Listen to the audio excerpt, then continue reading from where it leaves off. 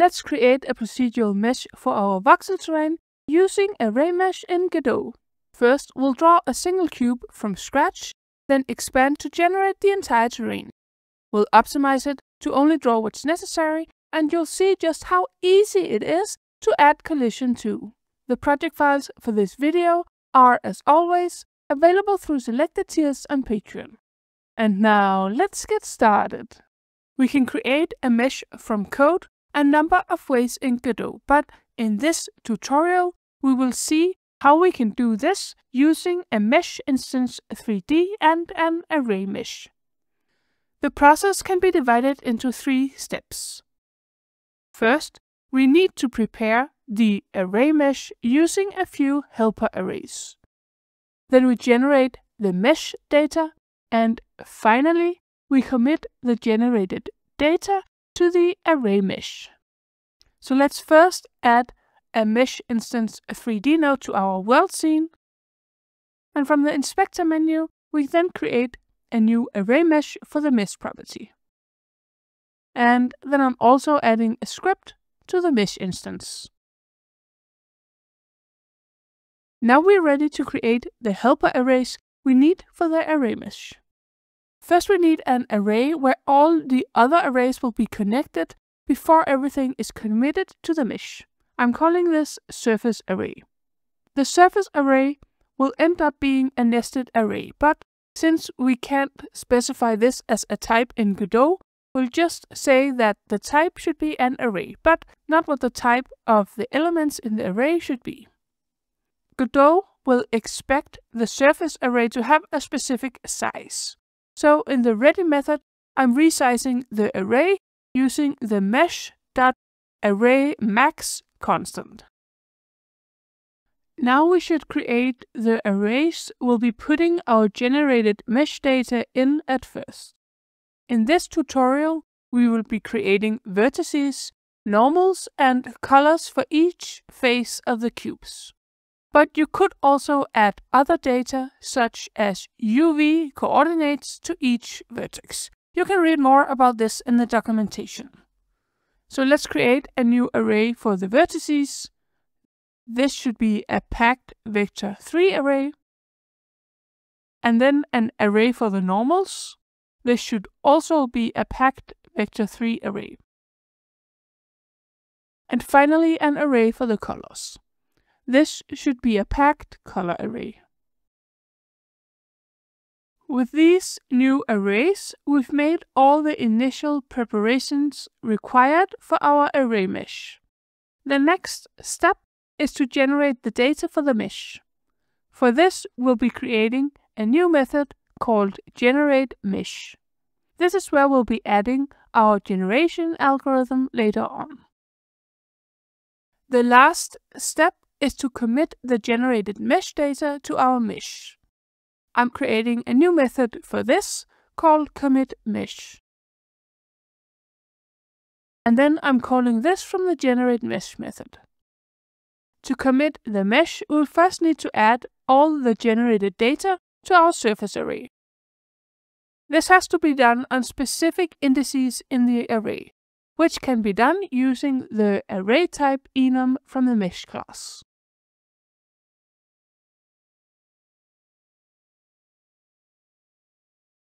Once this is done, we can then commit the data to the mesh using the addSurfaceFromArrays method. The first input specifies the primitive type we want to draw with, and in our case, this is triangles. And then the second input is our surface array. And now we should be ready to generate our first mesh. Before we start generating our whole terrain, it's best to just create a single cube first. This will make it easier for us to debug what's going on and make sure that our base cube data is correct. To create a cube, we need the positions of each vertex in the cube, what vertices each face of the cube consists of, and what the normal vector for each face is. We'll also be defining a color for each face to make it easier for us to debug this first mesh. The coordinate system in Godot is right-handed. This means that we have the y-axis going up, and if the x-axis is increasing to the right here, then the z-axis will move towards us. I want our cube to be centered around 0 in all directions, and the length of each side should be 1. From this, we then get these positions for each of the vertices in the cube. I'm also enumerating the vertices like this to make all the next steps a bit easier. Okay, so now that we've determined the positions of the vertices, let's add these to a new array called cube vertices. Next, we'll be adding data per face, and to make this a bit easier, I'm quickly making a new enum called face and adding a value for each of the cube's 6 faces. Now we can create a dictionary with the vertex indices used to create each face. Each face will be drawn using 2 triangles, so for each face I'm creating an array with 2 arrays in them, one for each triangle used to create the face. The next step is where I always end up spending most of my debugging time later on. We need to determine what vertices will be used for each of the triangles a face consists of. Let's start with the front face here. It's obvious that we'll be using vertex 0, 1, 4 and 5, but in which order? Well, here it's important to first figure out what winding order Godot uses. Do we need to specify the vertices for a triangle in clockwise or counterclockwise order? Godot uses clockwise winding order, and this is why I often end up debugging here. In just about all math projects and OpenGL projects I've done before learning Godot, I've been using counterclockwise winding order. So here, I always forget this. I get confused, try to fix the problems in other ways, until I search for Godot winding order and realize my mistake. Okay, so this means that if we want to create our front face using these 2 triangles, we need the vertices to be ordered clockwise. The first triangle would then be using vertex 0, 4 and 5, and the other triangle would be made using vertex 0, 5 and 1. I'm then adding this to our face indices dictionary like this. I will encourage you to try to define the triangles for each of the faces yourself before using my data. It's important to remember that the clockwise winding order is based on you looking directly at the face from the outside. Next is the dictionary for the face normals. This should be relatively easy to get right, even though I did also mix up 2 of these when I made the preparations for this video. The normal for the top face is pointing up in the positive y direction. The right face has a normal pointing in the positive x direction. The front face has a normal pointing in the positive z direction, and then the opposite for the rest of the faces. The last dictionary we will be creating is mainly used for debugging.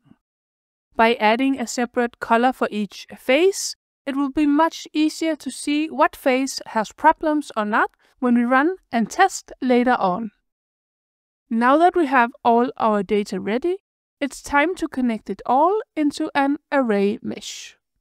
For this I'm creating a new method called addFace. This will take a face as input and the position of the cube the face is a part of.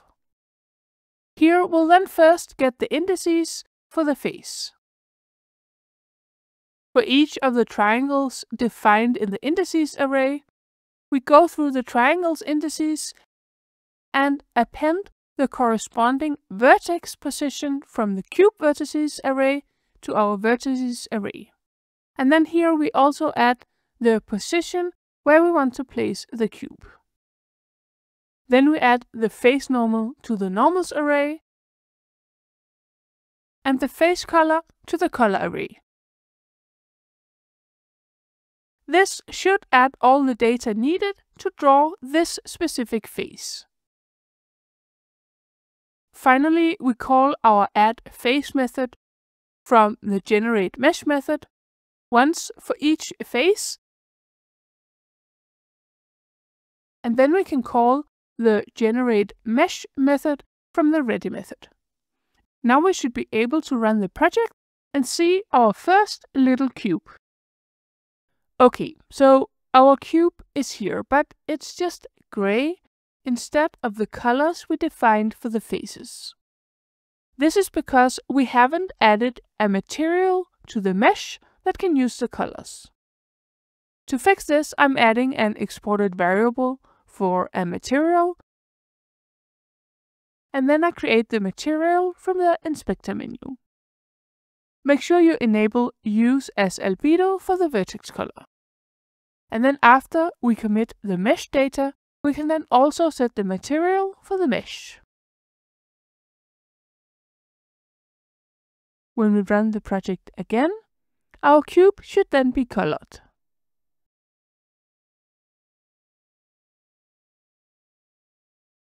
If you're having any problems with the cube, then please go back and double check the cube vertices and the face indices. It's here that most problems occur. If triangles are missing from a face, then it's most likely because of the winding order, so make sure you select the vertices in the right order. The same goes if you have two triangles, but they're overlapping in some way, instead of forming a single face. This is most likely also because there's something wrong with the indices, but it could also be because there's something wrong with the vectors in the cube vertices array.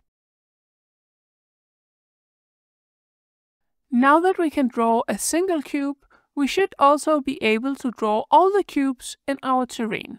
So let's make our generateMesh method take an array of vectors as input, and then for each position in the input, we draw all 6 faces as before, but now with the current position added to the call.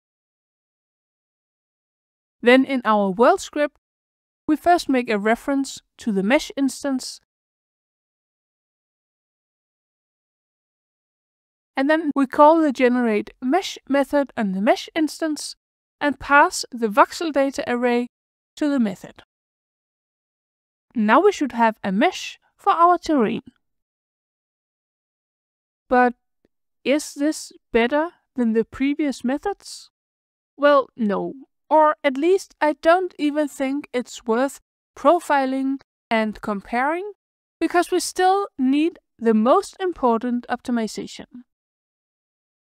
For all the previous solutions, we created every single cube in the world.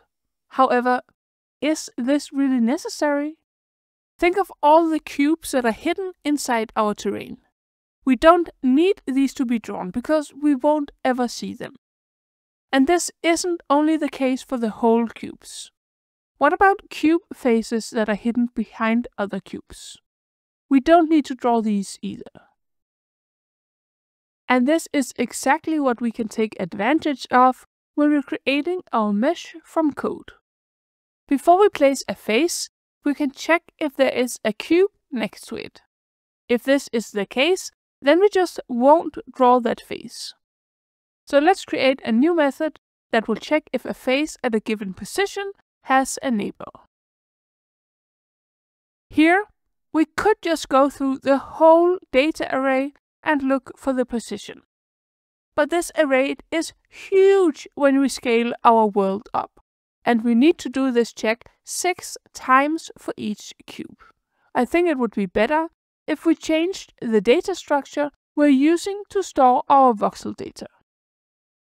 If we're using a dictionary to store our voxel data and use the positions as the keys, then looking up a position will be much faster than when we use an array.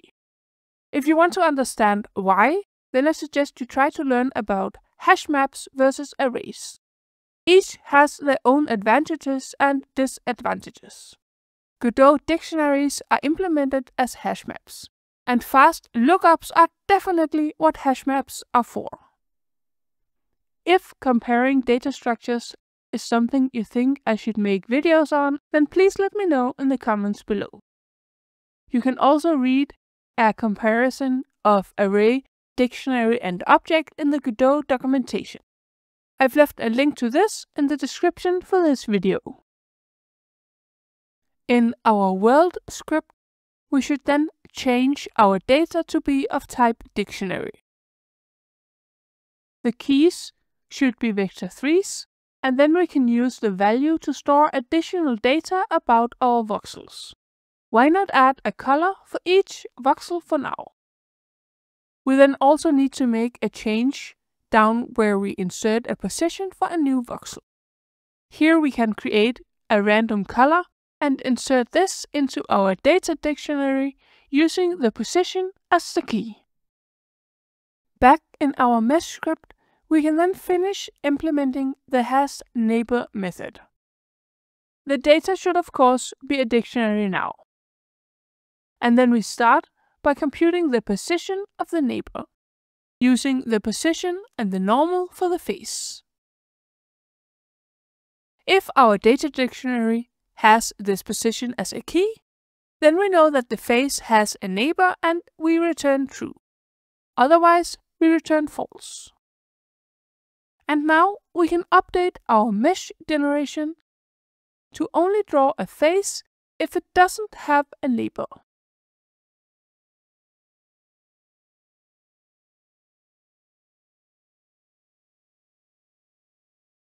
To use the colors we just added for each voxel, we should also make a small change to our addFace method and add the color every time this is called. When we run the project, only the surface of our terrain should now be rendered.